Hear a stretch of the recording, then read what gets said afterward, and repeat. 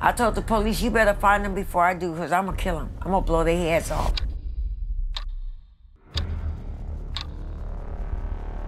Tavin said, take me to that smoke shop on Crenshaw. I need to get some cigarettes.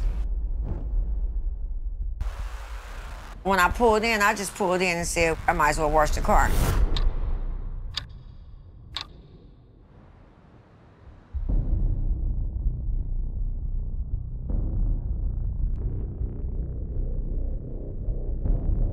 He said, Mommy, this guy's banged on me. And that's when I said, well, you know what, Tavin?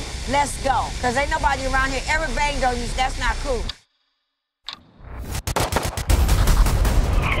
Now an emergency. Wait, oh my God! God, the ambulance! He can't breathe! I can't breathe! I ran around the car. I grabbed Tavin. I laid him on the back seat. I raised him. I said, you just shot my son? And the boy shot him 2 more times in the heart.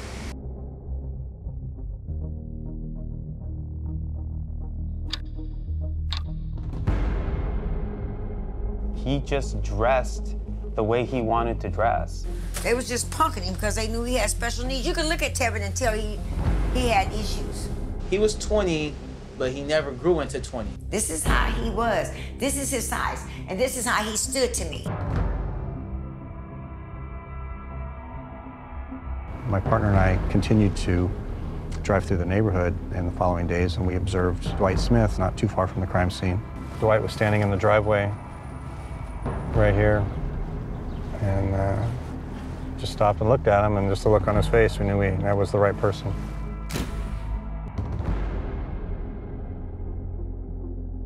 He told us everything that happened. Kanasha did it. He said, I saw him get out of the car that belonged to Kevin, and walk in, and I watched him go do the shooting, and he ran away.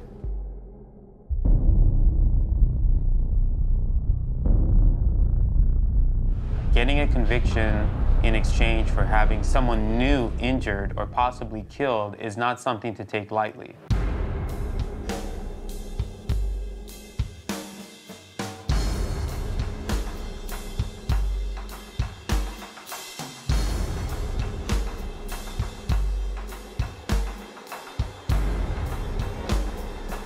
I just miss my child a lot.